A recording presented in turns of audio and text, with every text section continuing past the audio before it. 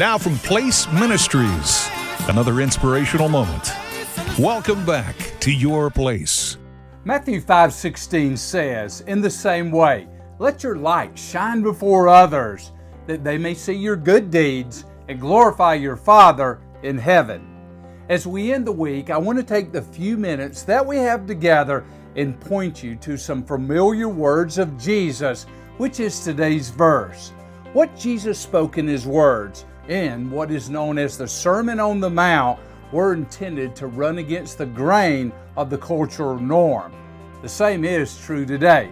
I would encourage you to take some time to read through Matthew chapters 5 through 7 and let Jesus' words continue to transform your minds.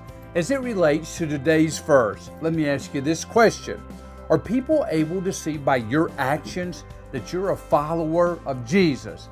If court was held to determine if there was enough evidence to convict you of being a Christian by your actions, what would the verdict be? Now, we do not hold to a faith that is works-based in order to receive salvation. The only work that matters to God in the area of salvation is the work of Jesus at the cross. But our faith mandates that because we have been saved, we work for or serve God by serving others. As you live out your place in life and ministry today, take serious the commands of Scripture and be a man or woman that is known for their deeds. Your light shines brightest when you're serving others because you are doing exactly what you are designed to do. And when you serve others, many will take notice of the selfless, countercultural action that you're doing on their behalf. But most importantly, the Lord will be pleased.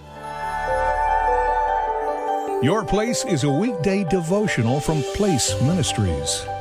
Our focus is helping followers of Christ know how and why God created them, and be encouraged to do what God created them to do in life and ministry.